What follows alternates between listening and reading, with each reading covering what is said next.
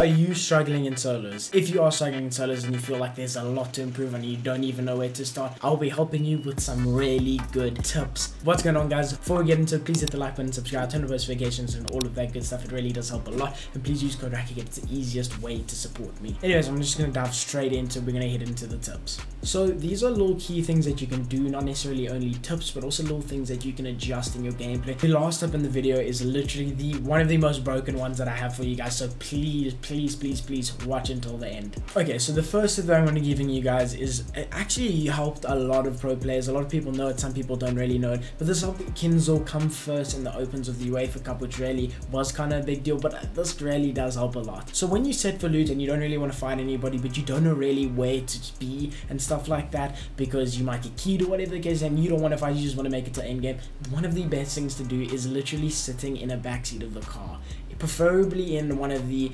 black cars that you get from the henchman bases, because the windows are tinted. But really, I promise you, people just run straight past it. They don't even realize you're there, and it's such a easy and broken strat. The car doesn't turn on, you don't hear anything, only when you get into the front seat. But when you switch seats and you're at the back, nobody hears it. This is better than being in a trash can or one of those porta potties, because they do make noises when you're in them and interacting with them, even hay bales and stuff like that. So this is a really underrated strat if you're dead side and you can get in the back of a car. Next up, I'll be having for you guys is, don't take every fight you come across. Of course, in a solo tournament, a lot of people just want to key everything. You really shouldn't. Try your best to play dead side. Only take smart fights. Even don't take any fights mid game at all if you don't have to. The only time you should ever take a mid game fight is if somebody is coming to you and pushing you, or if you just have no loot and you have the key or whatever the case is. But yeah, really try your best to not key anything.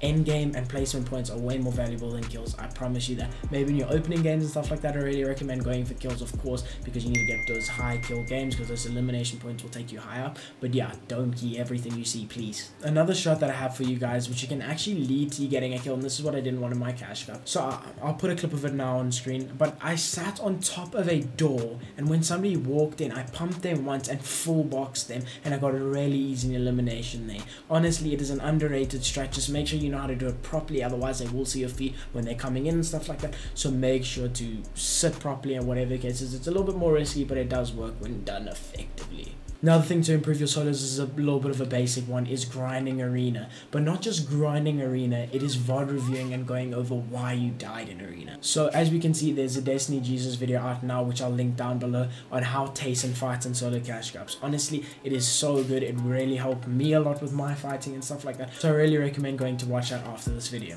Basically, when you VOD review what you did wrong in the cash cup, it gives you some mental notes if you take it down or whatever the case is, in the Discord or whatever, in your notes or whatever the case is, and you improve on them and don't make the same mistakes when you fight. I promise you, start doing this, because you probably think, oh, it's just arena, I just died because it's arena, I wasn't taking it seriously. Try your best to take every single arena game seriously, VOD reviewing and taking notes on it. I promise you, you'll improve so much when you're fighting.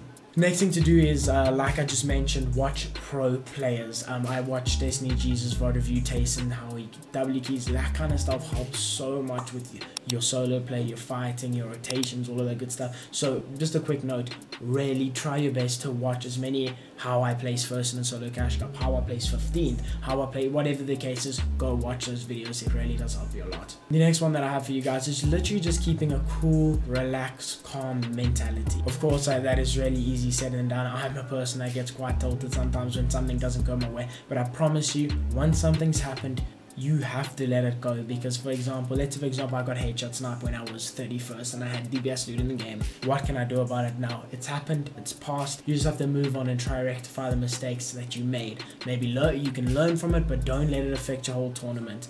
Try your best to keep a level head and move on. This will help you so much in other tournaments if you just don't take it too seriously. And yeah, it will literally just help you so much, even finishing that tournament. I promise you, take my advice. The last tip that I have for you guys is using parasites. Now, you must be wondering, why on earth would I be using a parasite? Like, it's probably one of the dumbest things I've ever heard. Right, the reason why I say use parasites is because they are absolutely broken. So if you guys don't know what parasites are, they sit on top of the roof, and once you get close enough to them, they attach themselves to your head.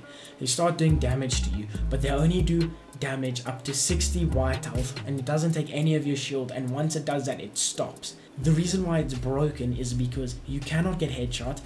earlier in the cash cup today, I got headshot snipe, but I had a parasite on, no damage taken. It makes you run a little bit faster. It's like a little bit worse than a pepper, but it's constant. It's not like you have to keep applying it or whatever the case is. And also you jump a little bit higher, so it's literally like in between you popping a bounce flopper and like the distance that you jump up, it is like halfway through there. And it's also basically you're on chilies, and it only takes 60 white health, up to 60 white health. It is so broken. Please trust me. If you have good loot and all of that good stuff, full shield, make sure to have full shield, otherwise it will be a bit dumb. But yeah, I promise you, you won't get headshot snipe, you won't get one pumped ever again if you have a parasite on. I promise you, it is a broken strat. Thank you guys all so much for watching. If you guys enjoyed, please hit the like button, subscribe, turn on notifications, and yeah, love you guys all so much. Peace.